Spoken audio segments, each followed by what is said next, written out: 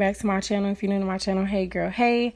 Make sure you hit that subscribe button and turn on the notification bell. So you guys, today I'm back to show you how to properly double your tracks on the sewing machine. And you guys, the logo y'all just saw is my new logo for my business. That is why I've been MIA, you guys, working on the business. But I promised you guys that I was going to show you guys more videos of me working on the sewing machine, giving you guys tips and tricks that I've been learning along the way, and that is exactly what I'm here to do today. This is exactly how your tracks are going to look after y'all watch this video and get your practice on. So let's get started.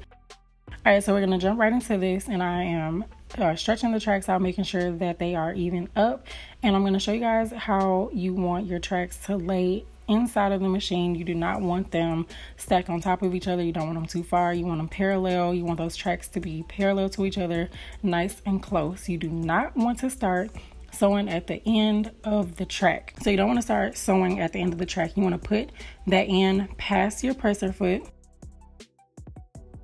I was in my closet, so I got the best angle I could possibly get for you guys. So you're going to place the end behind the presser foot, and what we're going to do is back stitch to make sure we get those ends nice and close.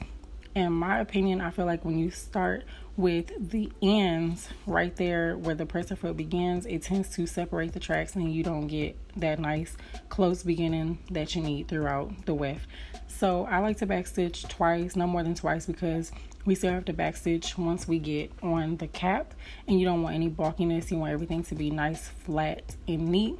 So I'm showing you guys how I like to hold my fingers. I do two different methods. I like to hold my fingers either close together like that, or I hold the back part of the tracks that I've already done, and I will push through with my other two fingers. And both work for me.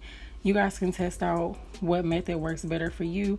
As long as you keep those tracks parallel, nice and close to each other, it'll be all good to go.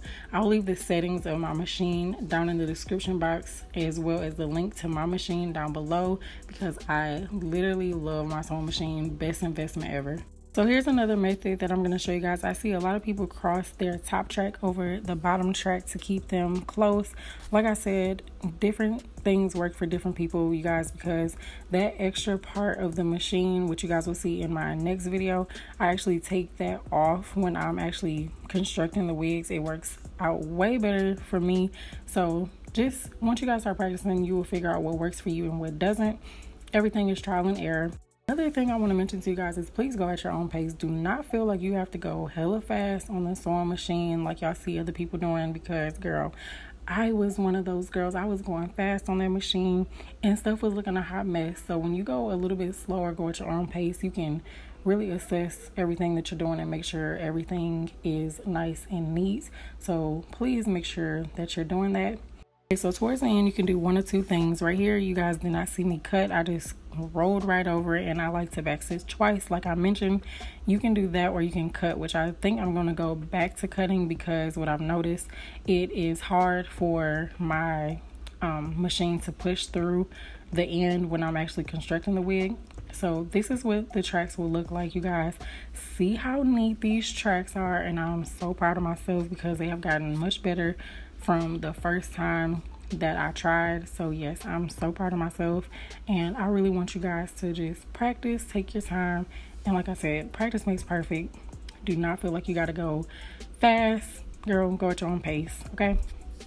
So this is what the tracks look like. And in this next clip, I'm going to show you guys, I quadrupled tracks for the first time last week, and when I tell you, sis, when I tell you I was so proud of myself, like, do y'all see how flat that is? 4 tracks laid together flat. Do y'all see that? That is one whole 16-inch bundle. This is not from my company, this is from another company, but do y'all see that?